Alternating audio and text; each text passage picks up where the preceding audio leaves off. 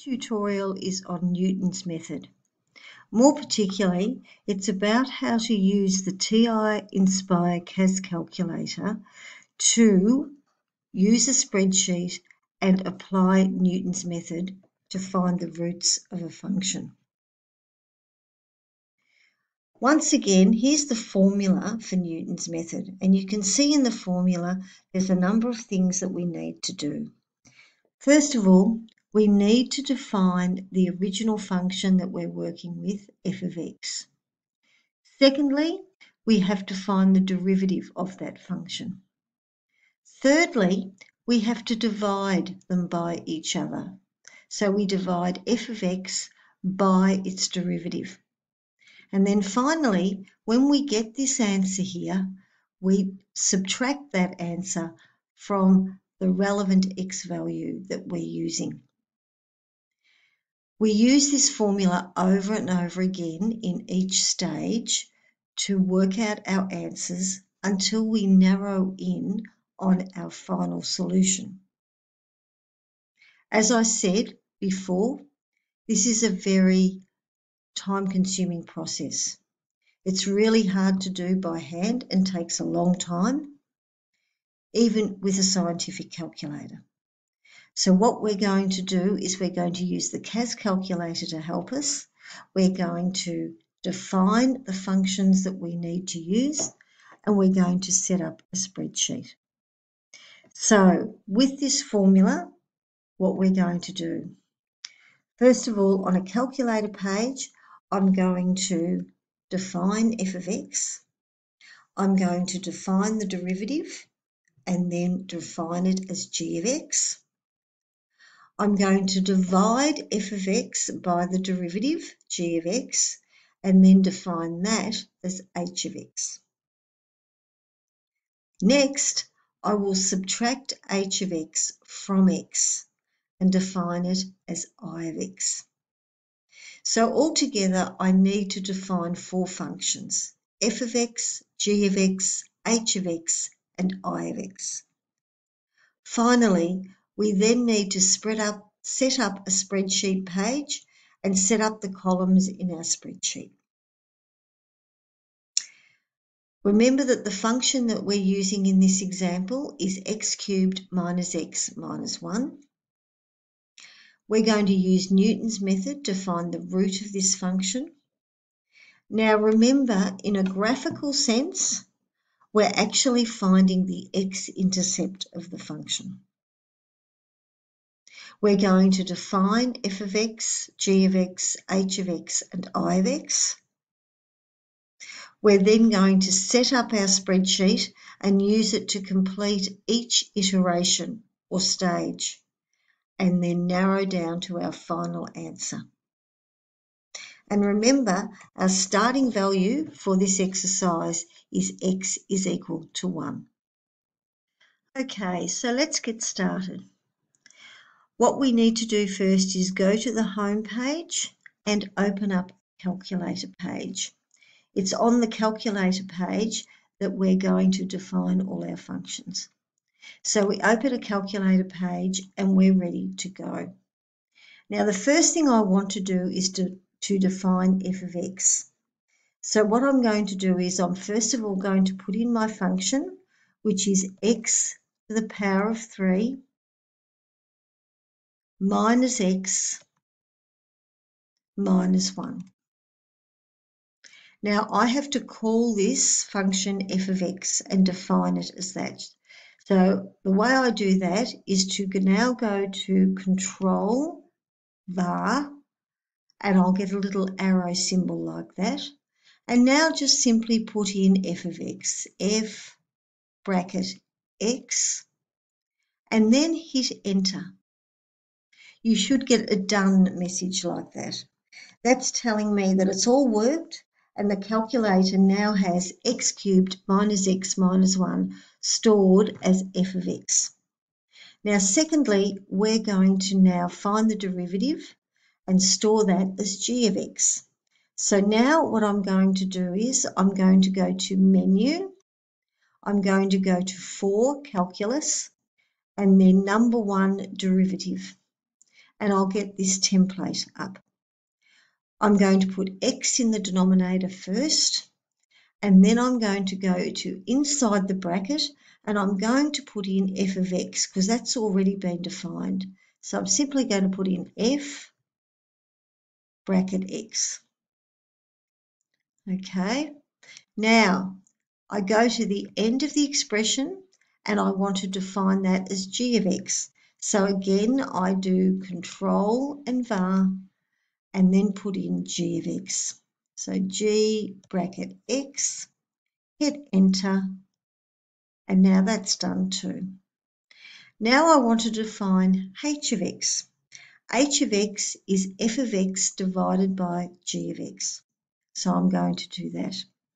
So first of all, I'm going to do f bracket x, go to the end of the expression, divided by, and then in a bracket, I'm going to put g of x. So I'm going to have g bracket x, go to the end, and store that as h of x.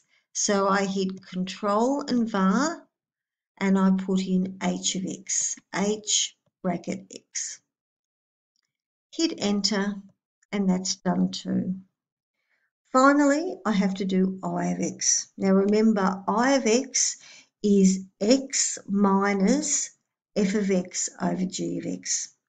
So I'm going to put in x minus, now f of x divided by g of x, I have called h of x. So I am going to minus h of x now. So h bracket x. Okay, go to the end of the expression and now store that and call it I of x. So hit control and var and go to I bracket x. Okay, hit enter, and that's done too. We've now defined our 4 functions. So now I need to go to my spreadsheet. So I'm going to go back to home, and now I'm going to click on lists and spreadsheets here. And now I've got that there. So now I need to set up my columns. I go to the second row here in the A column, and I'm going to tell the calculator to put my x values in this column. I do this by hitting equals, and then I put x in, and I hit enter. I'll get this message, just hit OK, and that works. Notice how we've now got 2 square brackets next to the x. That's perfectly normal. That's what we want the calculator to do. Now, let's go to this cell in column B. In this column, I want the calculator to put x into f of x. So now what I'm going to do is hit equals again, and I'm now going to put in f of x. So I've got f bracket x. Hit enter. I'll get this message again, hit OK, and that's done too. Go to the third column, hit equals again. In this column, I want to tell the calculator to work out g of x for me. So now I'm going to put in g of x, hit enter, click OK, and now that's in. Go to the next column, the D column, and now I'm going to put in h of x. Hit equals, put in h of x, h bracket x, hit enter, click on OK, and that's done. Finally, I have to do one more column. So I hit this arrow, go to the next column, the E column, and I'm going to put I of x in here. So I'm going to hit equals, I'm going to put in I of x, okay, hit enter, click OK, and that's done. Now, I have set up my 5 columns. and I've put my formulas in. I'm now going to go back to the start, my first column, column A, and I'm going to go to A2, this column here. Now, in this cell, I want to put in the answer that I got at the end of the first row. Now, this cell here is E1. I want the calculator to take whatever is in this cell and put it into this cell. Now, to do that, all I need to do is hit equals and tell the calculator to put in E1. So I hit E and I hit 1, okay, and I hit enter. Click OK again, and that's done. Now, I have actually set up everything I need to set up, all right? The only thing I need to do now is I need to tell the calculator that what I want the calculator to work out in each of these cells. So in this cell, I'm going to tell the calculator equals, and I'm going to ask it to work out f of, and it's going to be A1. This is telling the calculator to take what's in this cell here, this is A1, and put it into f of x, substitute it in and work out f of x. I do the same thing for this one over here and ask it to substitute A1 into g of x. So I hit equals, I put in g of A1, hit enter. I'll get this message like I did the first time. Just click OK. And that's done. Now go into the D column, same thing. Equals.